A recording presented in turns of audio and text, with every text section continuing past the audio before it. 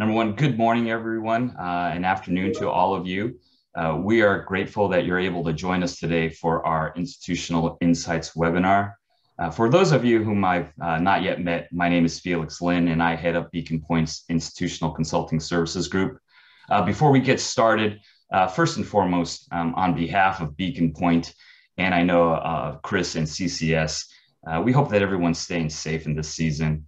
We know that it hasn't been easy for many of us, and just hope that you and your loved ones are healthy and remain healthy. And if you followed us on our Institutional Insights webinars that we continue to hold on a quarterly basis, where our Chief Investment Officer, Michael Dow, always provides a thorough presentation on how we think investors can navigate today's markets, we are excited to have today's webinar to really discuss some of today's perspectives on philanthropy. Beacon Pointe serves as the investment consultant for a number of not-for-profit organizations. And while we provide assistance to our clients from an investment and corporate governance point of view, we understand and support the importance of fundraising, especially given today's fundraising environment and the challenges that it may present. So I'm excited to welcome Chris Looney from CCS to the webinar to provide a better understanding of philanthropy today. A couple of housekeeping items just during the webinar. If you have any questions, feel free to email me at flin@beaconpointe.com. Robin, I think, is going to try to stick that somewhere in the chat where my email address is. Again, if you can send any questions throughout the presentation you may have, I'll try to ask them if we can fit them in. And if not, we'll be sure to get back to you shortly thereafter with a response, or again, it'll either be someone from our team here or Chris and CCS will definitely get back to you shortly to provide any responses and any guidance as possible. And thank you again for joining us. Please note that this webinar is being recorded, and again, after it goes through appropriate compliance channels here at Beacon Pointe as well as CCS, we'll be able to send a copy of this out to you and your colleagues or any other organizations you think that this will be helpful for. We think that it'll be a great resource.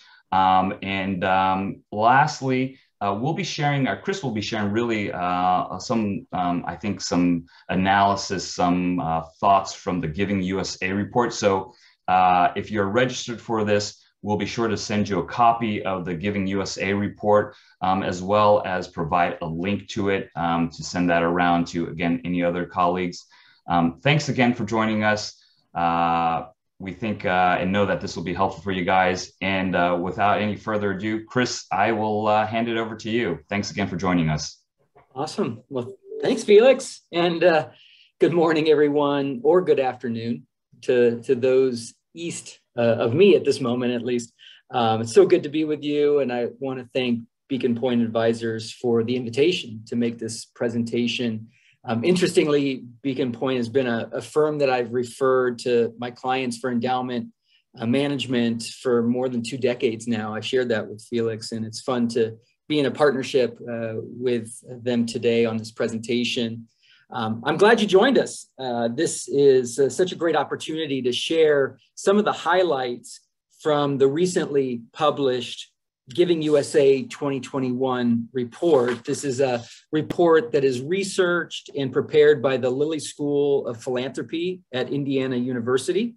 And it's produced every year by the Giving Institute. It's actually the longest running report on philanthropy in America.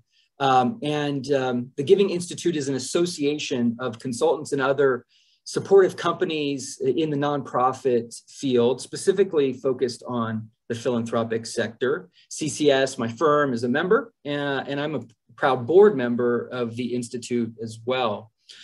So, if you can remember back to this time last year in 2020, many of us are trying to forget it, you might recall how cloudy the outlook was for us in the charitable sector at that time. And let's be honest, it was a time of doubt and concern for all of us in terms of the future outlook. But whether in the macro business sense or not, certainly for us in the fundraising world, it was a time of real concern. We just didn't know how things were going to shake out for giving in 2020, and everyone had a guess. I think at certain times I thought it was going to be a dismal year in terms of giving toward philanthropy. Given the low visibility and a lot of cautionary signs, we can totally understand that. And while we're still struggling a bit today to find our footing in many areas, I'm certainly more confident today than I've been, and very excited for the opportunities that I see out ahead for us all. And I hope the same is true for all of you, regardless of your positions, perspectives, organizations, and whatnot. Certainly, we have to be somewhat optimistic to be in the fundraising field. Those of us that are fundraisers are eternal optimists, so we're always looking for the good. And I'm certainly finding a lot of good things to celebrate, and excited to share some of those good things with you in the coming minutes. But real quickly, let me just say a few brief words of introduction about myself. As Felix mentioned, my name is Chris Looney. I'm one of several principals of CCS fundraising. And I've been blessed for the last 23 years to lead a team in Southern California that works with extraordinary individuals to make philanthropy elevated for our clients, our client partners, the community. And what we say often is that we get the chance to work with extraordinary individuals to champion inspirational causes. And that's really what drives our work every day. Next year, CCS will be celebrating 75 years. And we are the largest and most accomplished, we think, fundraising consulting firm in the world. And we focus exclusively on partnerships with nonprofits in the fundraising arena. And so being an expert and thought leader in philanthropy is really important to us. And that's one of the reasons why we care so deeply about our relationship with Giving Institute, the Giving USA report, and want to bring this message about what's going on in philanthropy to the broadest possible audience. So let me get right at it and share with you what I consider to be some of the extraordinarily good news from last year's philanthropy.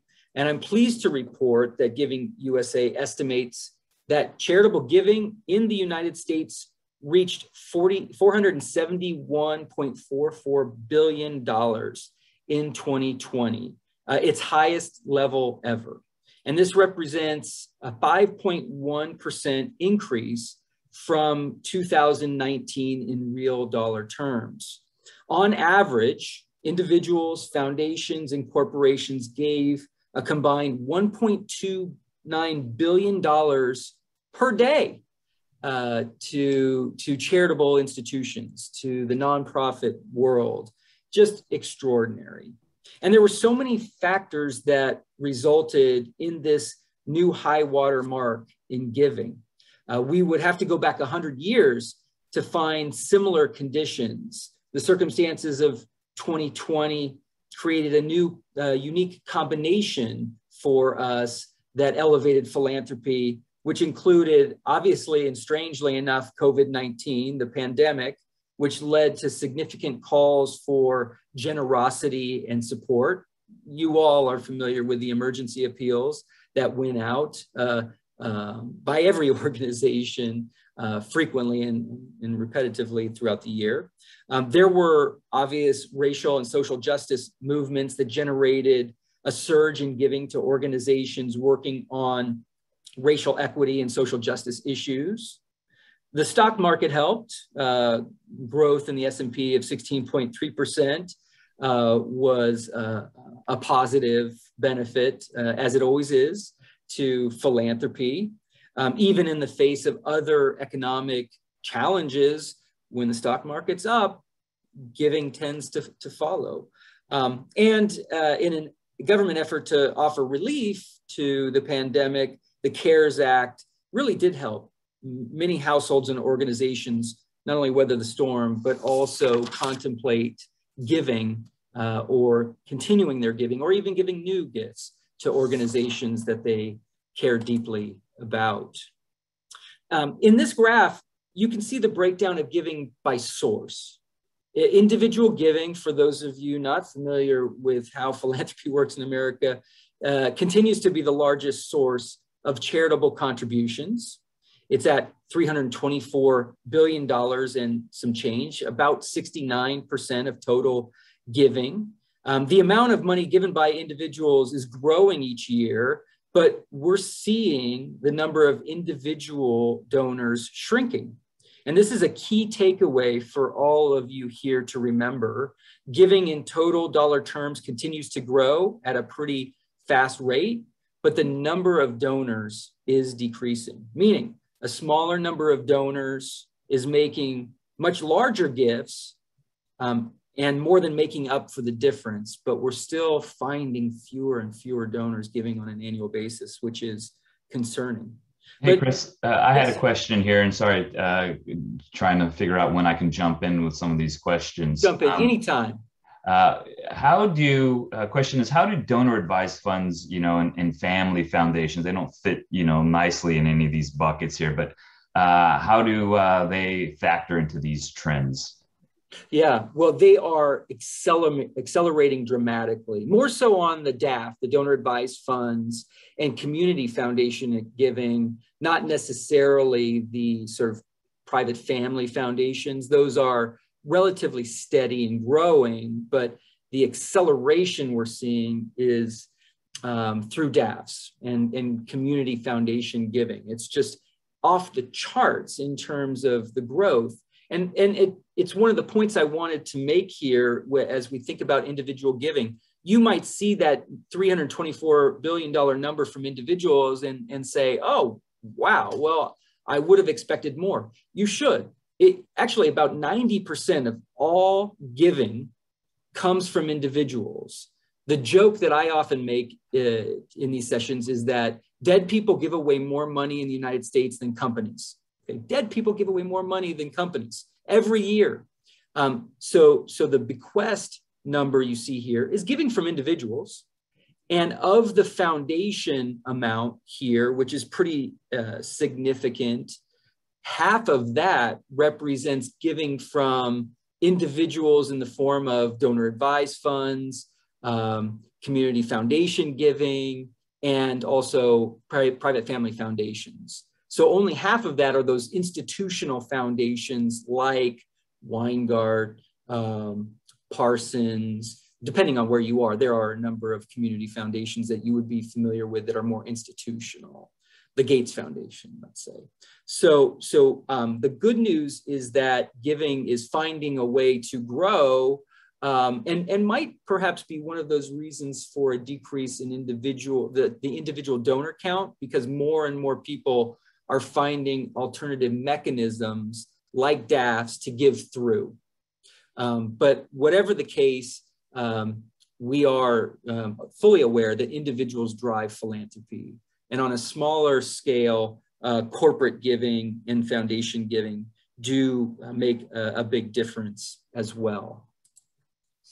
And there were some changes as well that I wanted to make everybody aware of. So foundation giving, inclusive of grants made by independent operating and community foundations and DAFs, as I mentioned, Felix, has been growing. Foundations made up, just as an example, 6% of all giving in 1980. Okay, by 2010, it was 14%, and now it's 19% of all giving. Okay, so it's growing, and largely because of the DAF arena, right?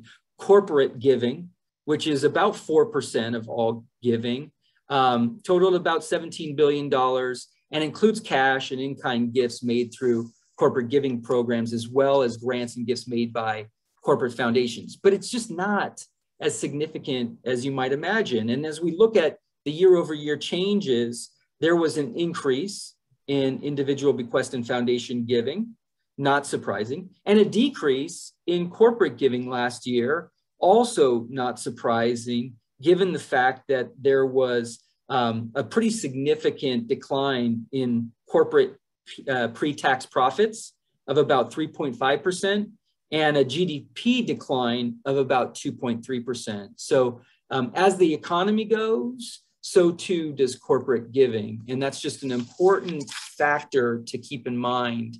And one of the things that is most challenging about fundraising for those organizations that continue to rely on corporate giving as the main source of their revenue. They're at the mercy of the economy, less so with individuals and foundations. As we turn our attention to total giving by sector, giving grew in 8 out of the 10 sectors that are here represented. Religion continues to receive the most giving in America, about $131 billion.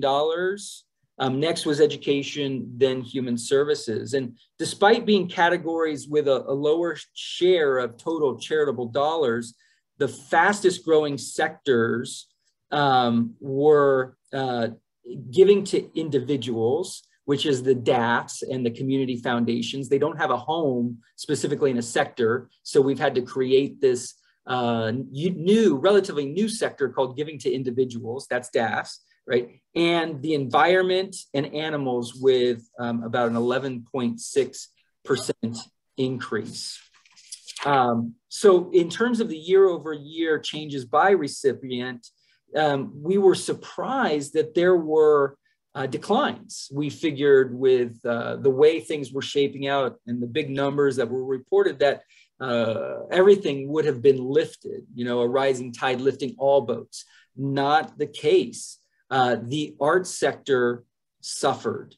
I think everyone was kind of anticipating this, though, as the shutdowns impacted in-person events, most dramatically at arts institutions and museums and performing arts centers.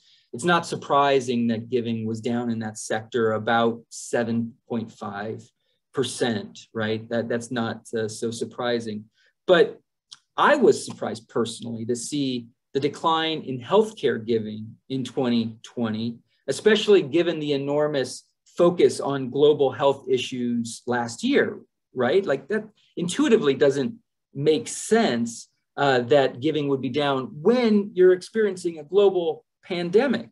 And anecdotally from clients and friends in the sector here in Southern California, where I'm based, most hospitals that I work with, that I talk to, put up record years in fundraising. So this experience, locally at least, doesn't really connect to me as it might have in a national perspective.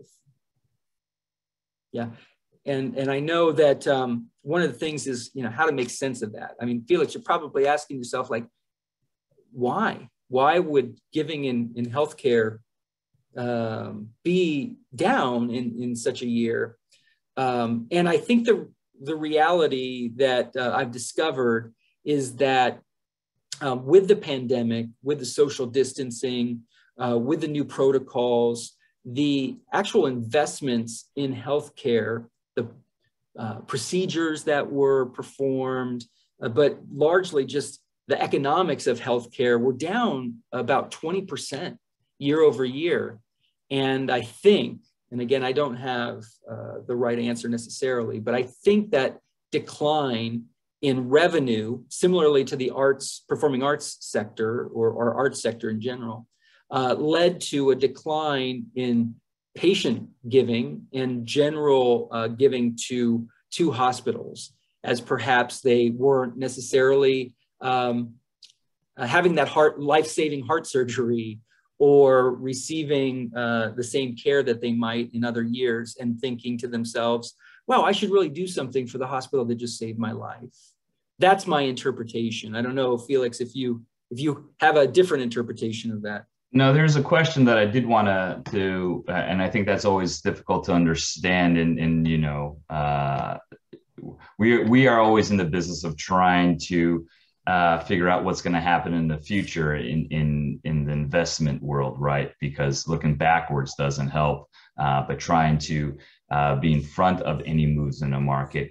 And the question that came up just now was, in terms of changes year by year, are they significant changes year by year, or are they slow, moves one way or another, or just does it depend on, I think it was the environment of what's happening in the world that things will move one way or another?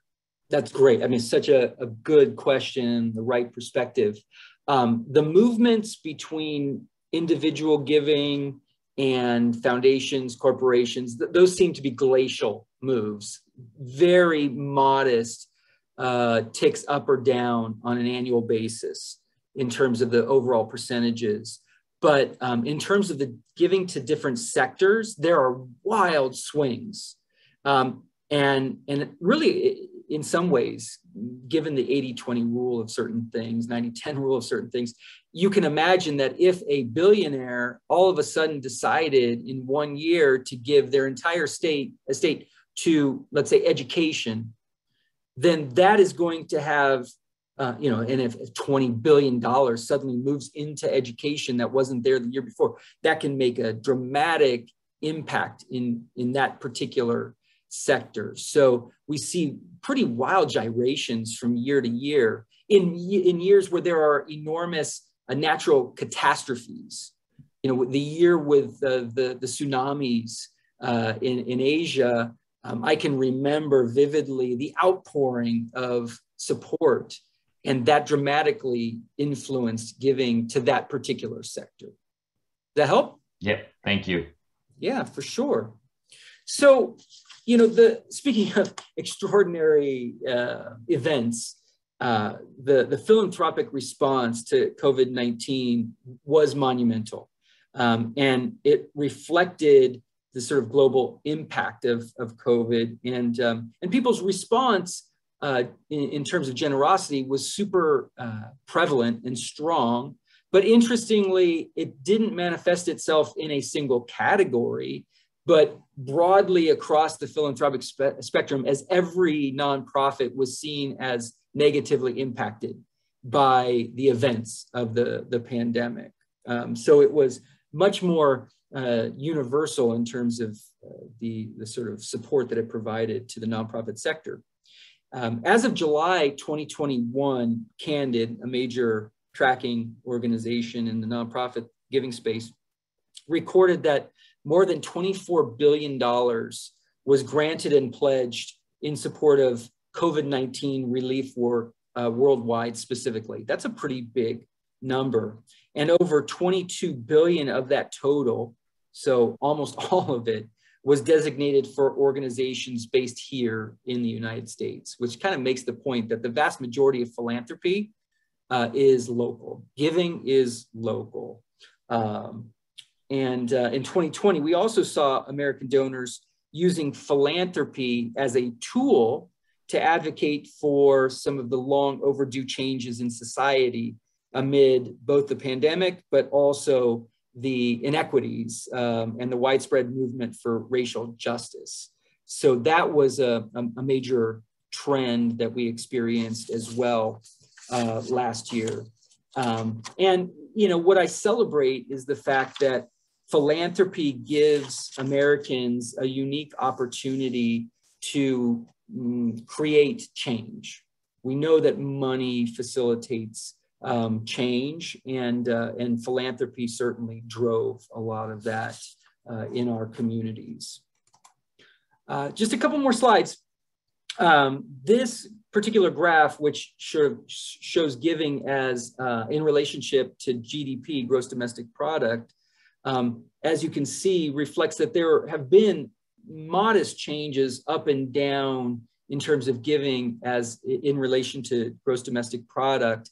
It's been around 2% since 1980 and is high this past year relative to GDP, probably because stock market was up, giving was up, GDP was down. So we see the relationship there.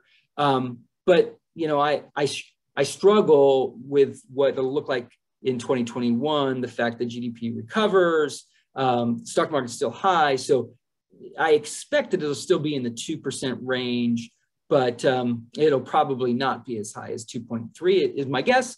But I want philanthropy to become 2.5 or 3% of GDP. I want philanthropy to be a growth industry, right? And that's not likely to happen unless some significant things change. And we'll probably talk about a couple of those things that do need to change in a minute. But during 2020, affluent households, just so you know, 90% of them, of high net worth individuals and households, gave to charity. So that's very encouraging. And about 85 to 93%, based on some surveys, maintained or increased their level of support for nonprofits last year. About 1/3, 37% of affluent individuals increased their giving to organizations that had a focus on health, medicine, or helping people in need of food, shelter, and other necessities. So some interesting things, certainly, to take away. And as a percentage of disposable personal income, giving continued to hover around that 2% mark. And this has been very similar since we've been tracking those kinds of statistics over the last 30 years plus.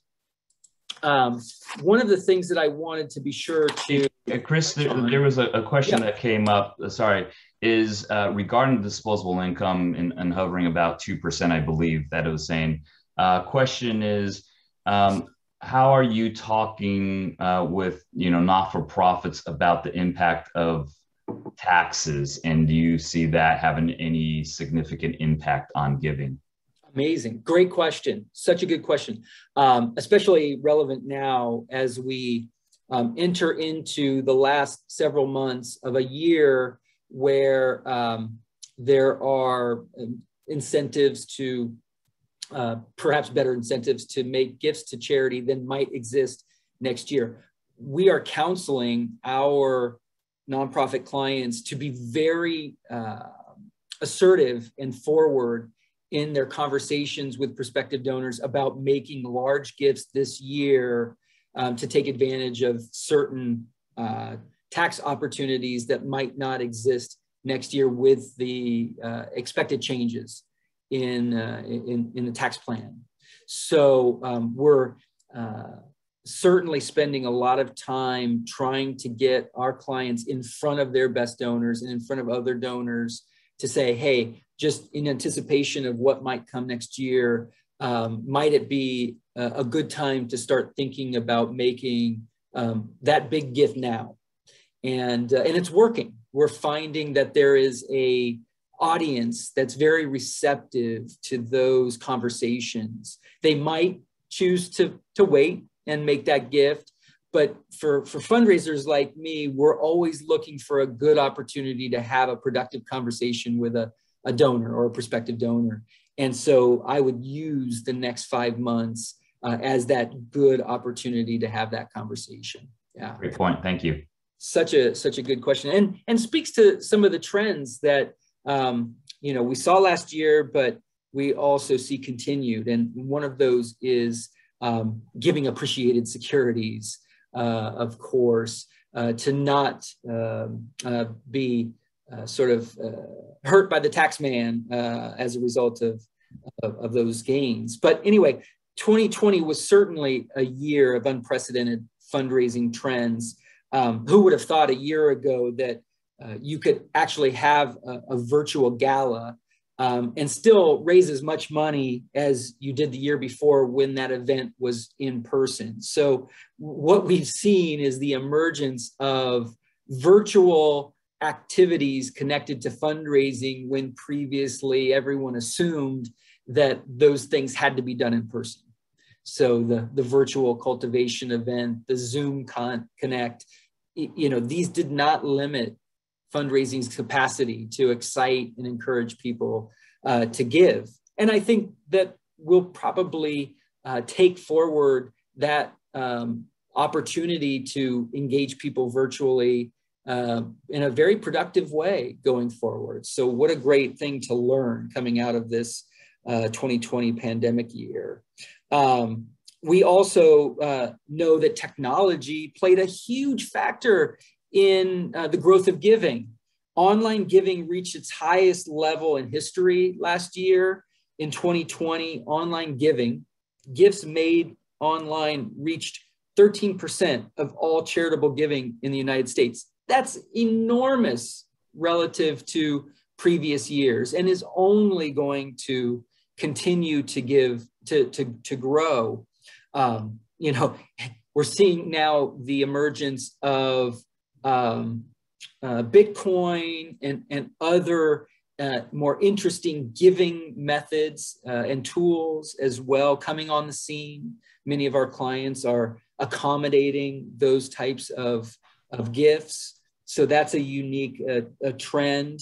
But I think going back to the online giving, what we're looking at is over a 20% increase year over year in online giving. And that trend doesn't seem to be slowing in the slightest. So being prepared to take advantage of these trends is incredibly important. And you wouldn't necessarily, you might intuitively know it, but it's confirmed in this data that we're able to access.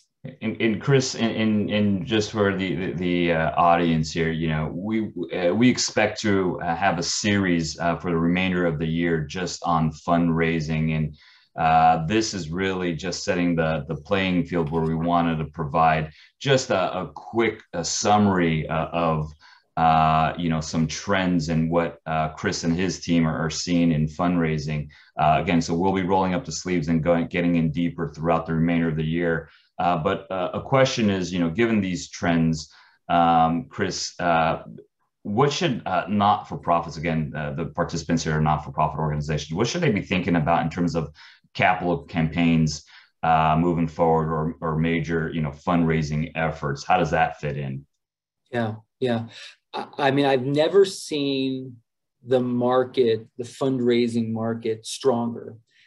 Especially in terms of major gift support, transformational gifts, you know, and it's hard to pick the amount that you're talking about, but, you know, gifts that are $5,000, $10,000, $50,000, $100,000, $1 million, $10 million, those larger gifts are being given away at record rates.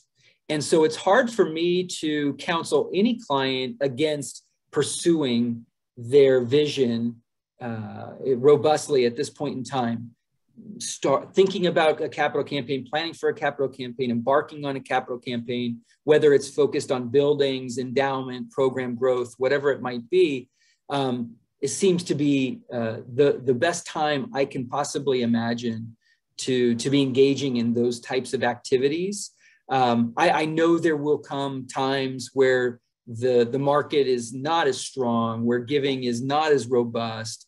But while it is, you know, I think it makes sense to get out and really pursue those activities. And even if it's not with a campaign banner attached to it, the effort towards securing major gifts from those individuals that are closest to you, who probably have more capacity now than they've ever had, is totally appropriate and necessary. And you know, fundraising, as I mentioned earlier, requires a lot of effort and a lot of focus and attention. And one of the trends that I'm most concerned about, that I wanted to speak to as my last slide, is the fact that there are a shrinking number of donors in the ecosystem in America. And it's not because population growth is shrinking. Fewer people are actually giving. And the challenge has not been felt yet, because giving has continued to increase, because the smaller number of donors are making significantly larger gifts on average over the course of the year, more than making up for that difference. And my concern, of course, is that philanthropy can only survive and thrive in the way that we want it to if a higher percentage of Americans choose to participate. So when we see statistics, for example, that suggest that 20% of all households in the United States provide 80% of all charitable giving, and that 1% of households provide 45% of giving, that raises some concerns in the fact that giving really isn't as democratic as we'd like it to be in the United States. And we need to make sure that we are doing everything that we can to encourage all individuals of all generations to support our charitable work. And I don't think it's hard necessarily. It just requires intention. And Chris, this isn't a question from the audience, but and again, why do you think, again, from your experience, why do you see this trend? Why is it happening, right? And do you see it continuing? This, and what will it take for the trend to go the other way? Yeah, I mean, it's not an easy question to answer. It's not an easy problem to solve. I think generally speaking, there is a trend toward, is this bad to say, greater selfishness, a lack of understanding of a responsibility that every person in this country has to help those that are in need. And I think there were generations, going back hundreds of years, where it was easier to convince people that they had a responsibility to help others. And we've maybe lost our ability to educate generation over generation about that responsibility. And it's not possible to blame someone or blame, I think it's just society, the shifting focus of society that's leading to this. And, like climate change, if you're not paying attention to it, you're going to lose the battle, right? So it's just a matter of being focused, recognizing the problem, addressing it where you can. I think those of us that are in the nonprofit field should always be encouraging people whenever we can to support their local charities. It's good for our spirit. It makes us healthier people to help other people.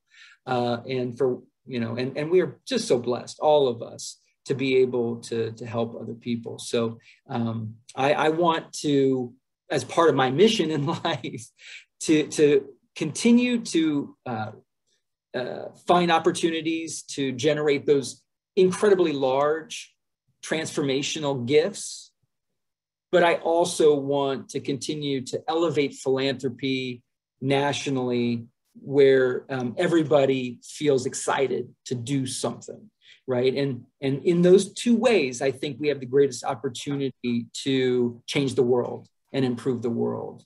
And so I'll get off my soapbox now, but that's the two levers that I want to push for in giving. Big gifts, and hey, let's make sure everyone is participating, right?